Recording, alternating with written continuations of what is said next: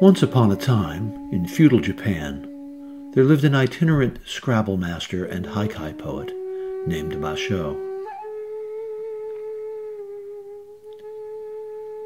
Basho made his living by traveling to the many castles throughout the land, hosting Scrabble competitions.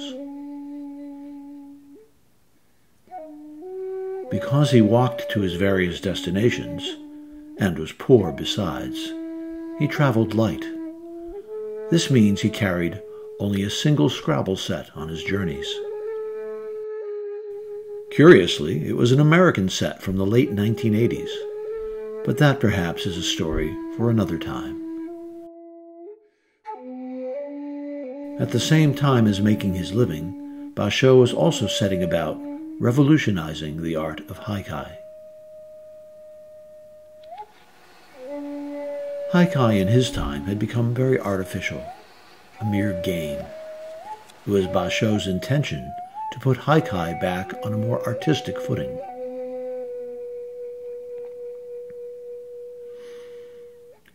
One day in 1686, he and a few of his disciples had gathered at his hut on the Sumida River in Fukagawa, just outside the city of Edo, which today we call Tokyo.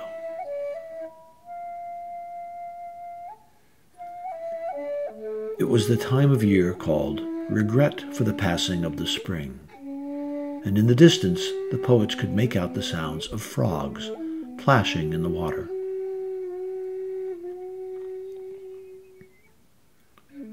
Basho was inspired to capture this frog moment in a most unusual way. Kawazu tobikomu mizu no oto. A frog jumps into the water's sound.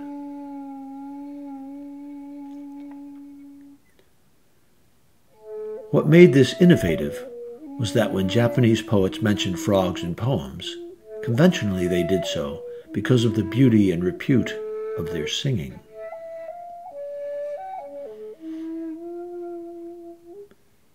To feature frogs for their more mundane frogginess was part of the revolution that Basho was trying to instigate.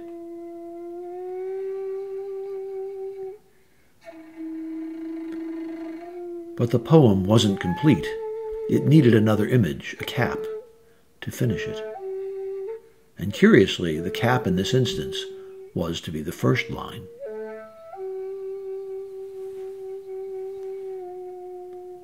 One of the poets, Kikaku, made a recommendation for this cap. Yamabuki-ya. Yamabuki is the Japanese golden rose, which probably could have been seen blossoming in this season. Kikaku was never a favorite of Basho's. Besides having ideas of his own, his name was a nightmare for a Scrabbler. Due to its plethora of K's, it demanded that both blank tiles be used to spell it, leaving none for use anywhere else. "You lumbering oaf," scowled Basho. At 5'9" Kikaku towered over the diminutive master. "That's not even close. Anyone else?" There were no takers. After a period of silent musing, Basho cried, "I have it!" And he wrote out, "Furuike-ya," Old Pond. The disciples all agreed that yes, this was much better. Basho had indeed revolutionized the genre, but not just with the way he treated frogs.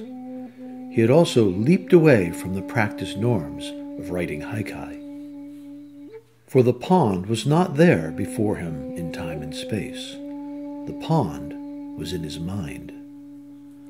The pond was a remembered pond, recollected to serve as the perfect cap for the very real frogs. Basho hadn't captured a moment, he had created one. And he did so in reverse order. The pond didn't suggest the frogs suggested the pond. This was the end of realism, and so haikai was elevated from reportage to art. And to this he was willing to affix his name.